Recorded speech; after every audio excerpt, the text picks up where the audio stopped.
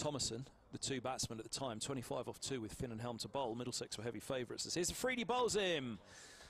South Eskenazi. Let's imagine if it's there, they'll have a go, but at the moment, Afridi's getting it up there. He's bowled him!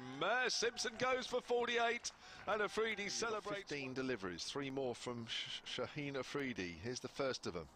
Bowling to the Middlesex captain. Round the wicket, it's full, and it's a toe breaker, and he's bowled him! And there's another wicket for Afridi, and he's on a hat-trick. Run out now. 14 balls. Here's the hat-trick ball for Afridi. Comes in now and bowls, and Wallaweeta's bowled, and there it is! And there it is!